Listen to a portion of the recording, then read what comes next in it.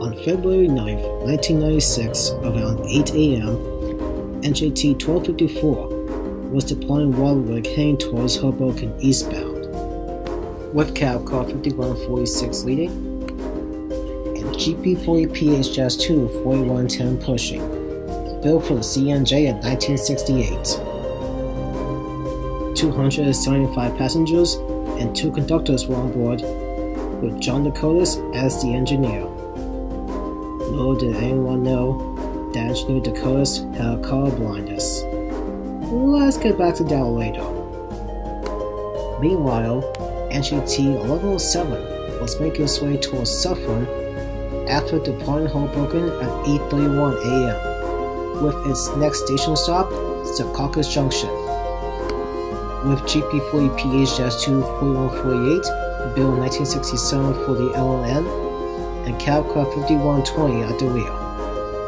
175 passengers, 2 conductors were on board, with engineer Alfonso de Bonis at the controls.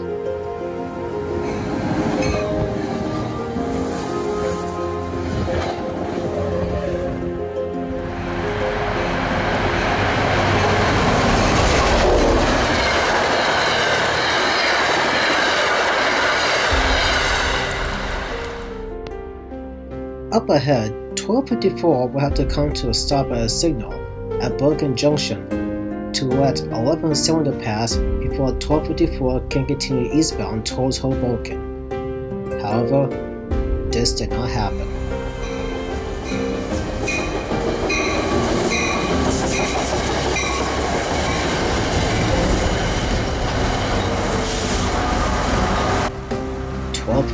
Was getting closer and closer and closer at Bergen Junction. But seconds later, disaster struck.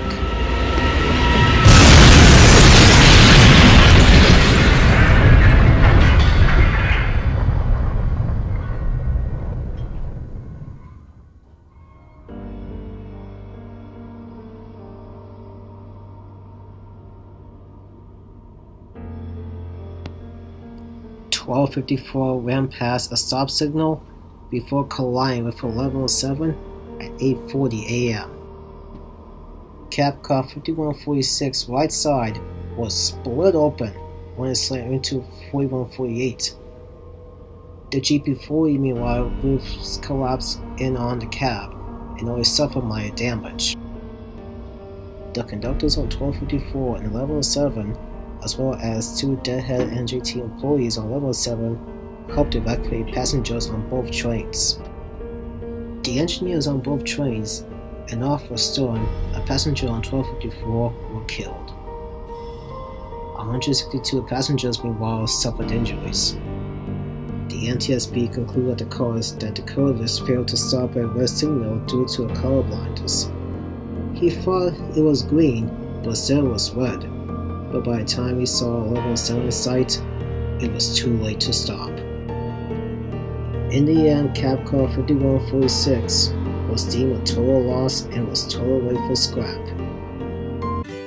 4148 meanwhile was taken to Altoona, where it was rebuilt as a GP40PH-2B, renumbered to 4219, and was soon put back into service by 1997. 4219 along with 4110 still continue to operate to this day.